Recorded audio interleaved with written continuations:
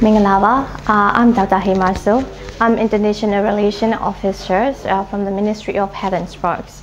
And I have been here for 4 weeks to join the fellowship program on health policy and analysis and global health. And for this fellowship program, why you choose IHPP?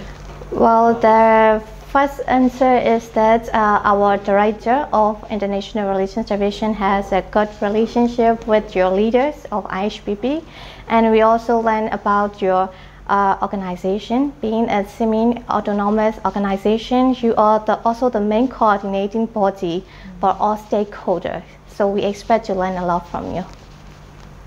And during this 4 weeks of the fellowship, what you have learned or what you get from this fellowship?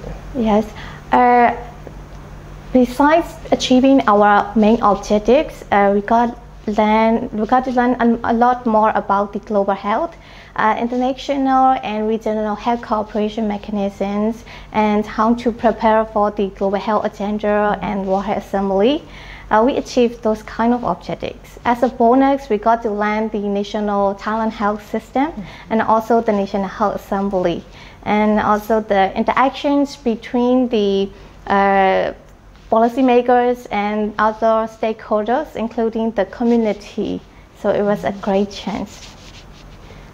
And what can be the message or the thing that you will bring back?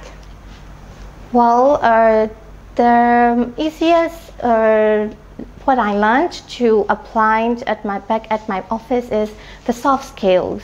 I have so many soft skills, how to communicate and negotiate and make friends. Besides that, I have been armed with these tools and knowledge to support my leaders, and also about the research. And I'm very keen to start and research now.